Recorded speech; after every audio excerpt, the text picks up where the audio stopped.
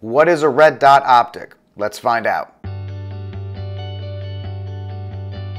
Hello and welcome to the Stinger Workshop. My name is Rick Barrett and I'm your host for these series of videos where we will talk about everything from gun accessories to gun maintenance. And tonight's topic is the red dot optic. Now, the red dot optic is one of the most popular options for people to put on their long guns in today's market.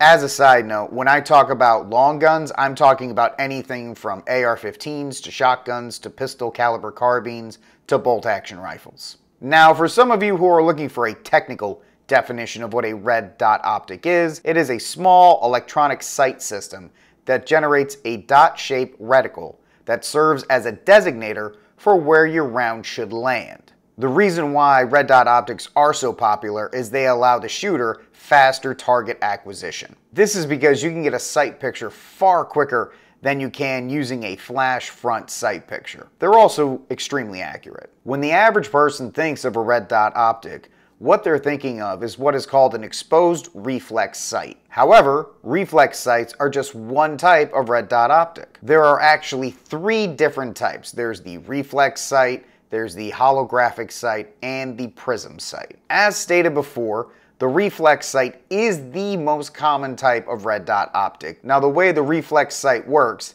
is that a small LED projects a colored dot of light against the lens. Now, this lens works like a mirror, reflecting the dot of light back towards your eye, allowing you to see the red dot through the sight. Now, there are two advantages to the reflex sights. The first one is that they're usually cheaper than the other types of red dot optics. And secondly, they have unlimited eye relief. Now hold on, I want to talk to you about unlimited eye relief and eye relief in general. Now, eye relief means that your head can be positioned anywhere and you can keep both your eyes open while aiming. Reflex sights are an excellent option for many different weapon uses. From home defense to tactical shooting, it is the go-to option for the general shooting public. Now, in addition to reflex sights, the second red dot optic we're going to be talking about is prism sights. Prism sights are usually short, tube-shaped optics.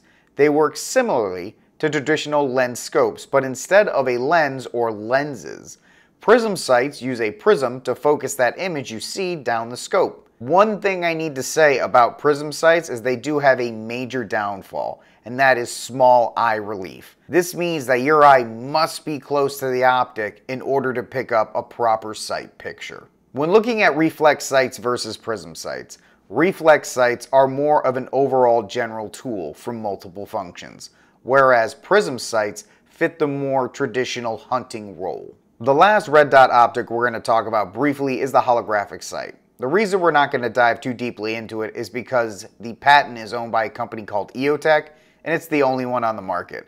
So if you're interested in that, you can look up what the specs are on an EOTech holographic sight. In addition to talking about the different types of red dots that are available, let's talk briefly about the two most common types of mounts that you'll find when working with red dot optics. These two mounts are the low profile mount and the Cowitness mount. Now, a Cowitness mount refers to the alignment of your iron sight with your red dot sight. If your irons and your optics are both sighted in, you would expect them to be aligned, or otherwise known as co-witnessed, with each other when you line up your shot. This is in contrast to low profile mounts, and these mounts go directly on the frame of your long gun. The biggest question that is asked when we're talking about red dot optics is, why? Why not just use iron sights or a traditional scope? Well, when we're talking about red dot optics, they are a great advantage to beginners.